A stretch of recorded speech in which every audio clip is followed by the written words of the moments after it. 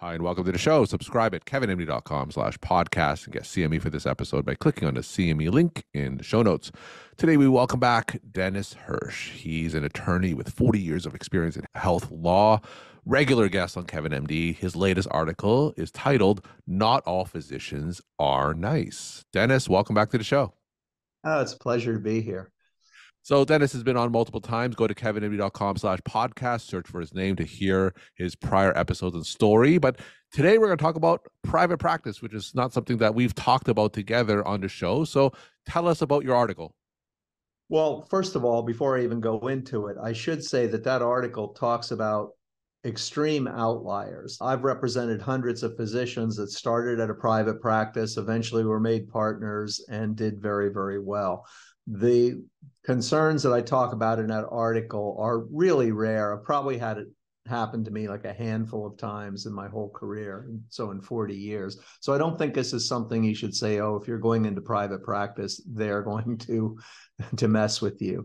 But what I've seen, and I've seen it more recently, I don't know if that's anecdotal or what, but I've had a couple of physicians that sign a contract, maybe even below market income, even for physician practices. MGMA separates between physician and hospital, and typically a physician practice will start you off at a little less than a hospital.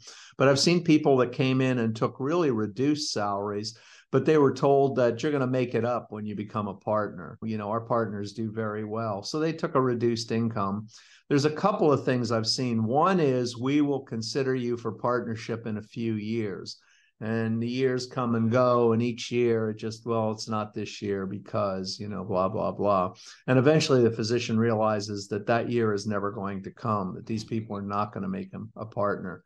I've seen others where they say, we're going to consider you for partnership in maybe 3 years, and 2 years and 9 months, they give them the 90-day without cause termination. And I had one recently where we actually was able to track down another physician that had left earlier, and the same thing happened to that physician. So these people apparently just have a business model of bring them in cheap, grind them for a couple of years, and then spit them out, and then go get a new, younger physician. Now, in our prior episodes, we've always talked about negotiating contracts with employed models. Can you contrast the negotiating process with a private practice? And I know that there are some individual cases, but in general, how is negotiating with a private practice different from negotiating with an employed or an academic model? Well, it's usually better. It's usually smaller. They're usually more flexible. You don't nearly as often say, this is our standard contract, so you must sign it. So it's usually better. I think the only real difference that I focus on is going to be partnership. Am I going to be a partner? When are you going to consider me? What's the criteria you're going to use? And what's the methodology for the purchase price? I think that they have to tell you that going in, or tell you, look, we're not going to make you a partner. I mean, if you go in knowing that, that's fine. Generally, private practices do pay a little less than hospitals. I still think private practice is the way to go. People say, well, the big hospital, if things get slow, that they'll carry me. They won't. There's no free lunch. If you're not working to their productivity, they'll either cut your pay or they'll terminate you. So I think the productivity and the need to sustain yourself is equal in private practice and hospitals. The difference being, in the hospital, you're also carrying the back of all that hospital overhead. The vice president in charge of paperclip reduction, his salary is part of the hospital's overhead that you're going to have to somehow overcome. So it's not that different other than partnership. So for those physicians in training or medical students who just aren't familiar with partnership in a private practice setting, can you give us a 30-second primer of what partnership means in a private practice and what exactly that typically would entail on part of the physician? Well, they're all different, but in general, the partners own the business and they get all the money from it. So as a hospital employee, if you're generating a lot of laboratory work or x-ray work, on behalf of the CEO, I'd like to thank you because that helps, my bonus quite a bit. That's very profitable work, and thanks a lot. Appreciate it. If you own the business, the technical component of the x-ray, the profit from the labs and so on also inures to you. So typically a private practice physician partner can do better than an employed physician. So as I said, and most importantly, you tend to have a little more input into what's happening. You're not going to decide, though somebody said that we need to build a new cardiac lab, so we're not going to put much money into your department. A private practice is going to be probably, even if it's a multi-specialty group, they're going to be focused on the bottom line for everybody. And they're not going to say this group of partners is going to do better than another group. So I think the biggest thing is once you own a piece of the entity, ancillaries are huge and can be very profitable. And with Stark Law, it's easier to divide that among owners than it is for a referring physician to get some money from it from the hospital. So that's a big amount of profit, as I said, and also you have control. And another thing, you don't think about it, but when you're hiring that young doctor out of training and paying him or her a lot less than they're bringing in, that profit is inuring to you, again, not to the hospital. So you kind of pay your dues for a few years in the ideal situation, and then you get into a really nice position where you're earning more and you have control of your destiny. Are the criteria to make partner typically articulated at the beginning of the contract in terms of things like buy-in and how long it will take before you're eligible? Is that all typically negotiated up front when a physician joins a private practice? I try to get that in. Yeah. I want to know, when are you going to consider? A lot of times you can even get them to sort of talk about, very few people are going to say, although I've seen it, if you bill this much, you're in. That would kind of worry me because, the next person they hire can be a real jerk. And if she's billing, enough, that's your new partner. But a lot of times they'll say, we'll consider you based on, profitability. If it's a specialist, how many people are referring to you, a primary care, what's your panel, and a lot of other things. They don't usually say, it's not going to be like a hospital profit sharing or, quality bonus plan where you get this many points for this and this many points for that. You can sit with a calculator and figure it out. But you usually do give a broad brush of what we're going to consider. There should be a time frame. As I said, I like 3 years. I've seen 2. I've even seen 1. I've also seen 7. But there should be a time frame when we're going to do it.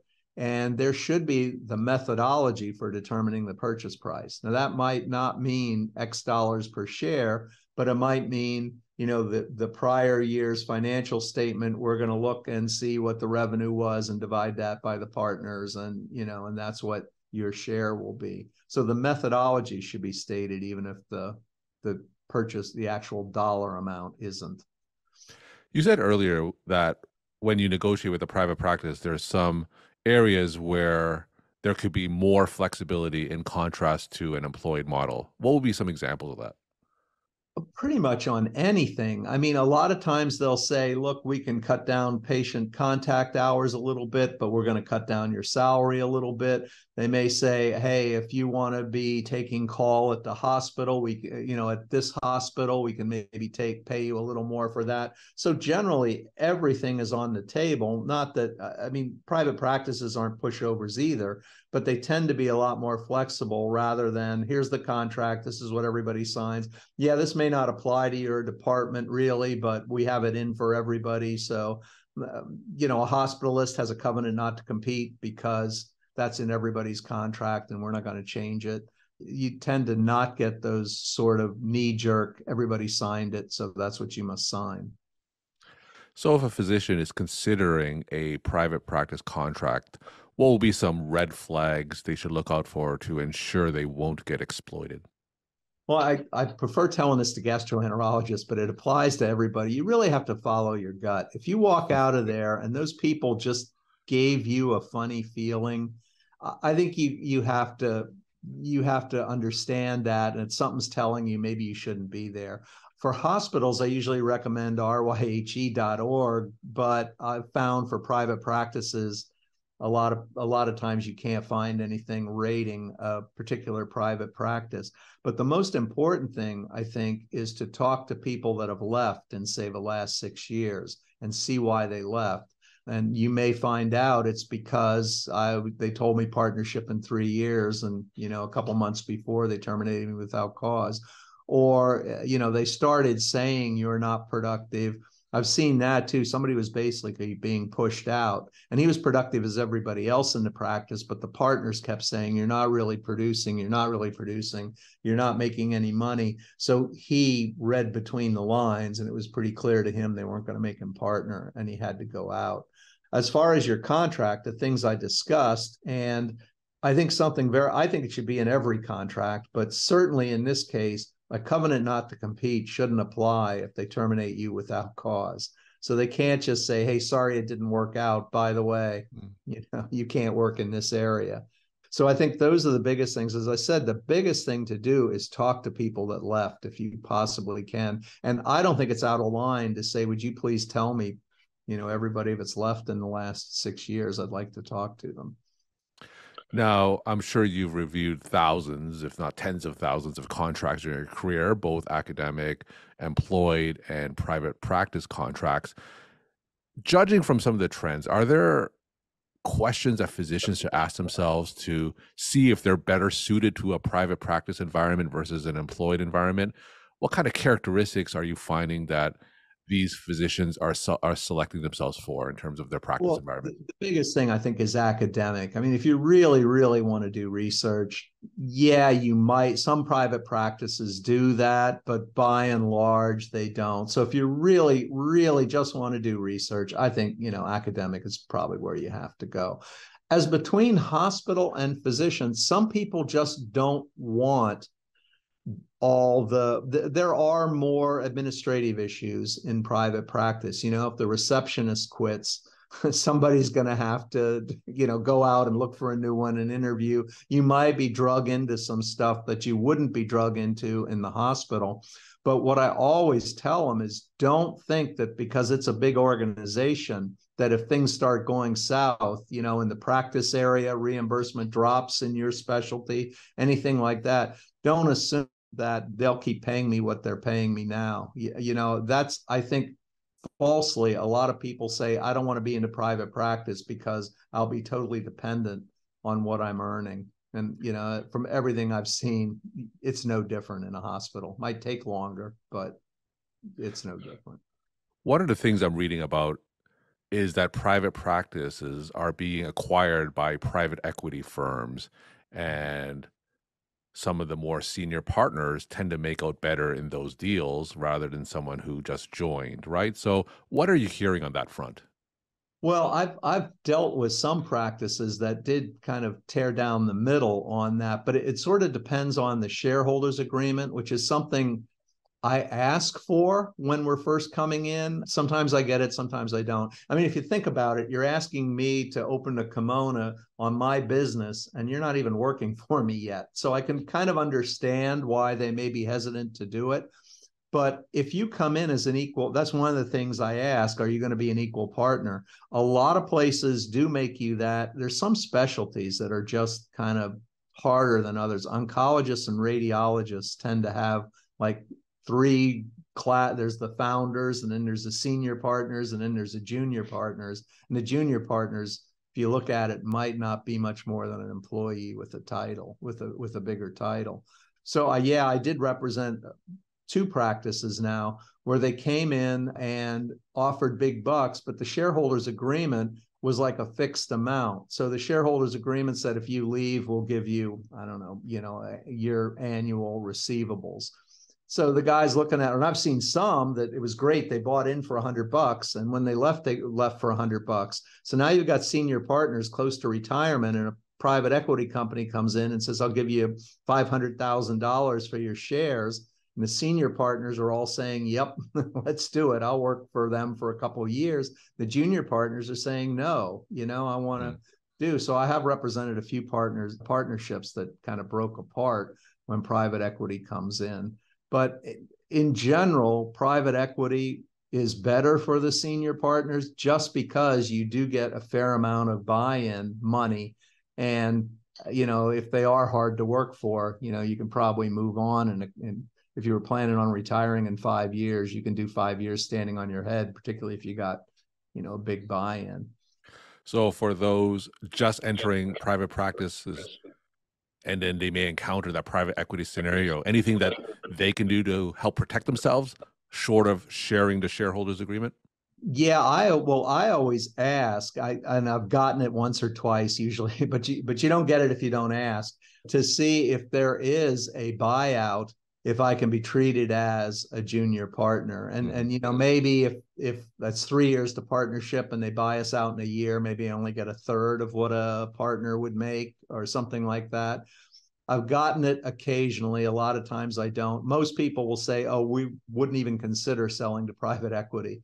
They tell you that, right up until the day of closing, wouldn't even consider it. So, We're talking to Dennis Hursh. He's a healthcare attorney. His KevinMD article today is titled "Not All Physicians Are Nice." Dennis, let's end, as we always do, with some take-home messages that you would like to leave with the KevinMD audience.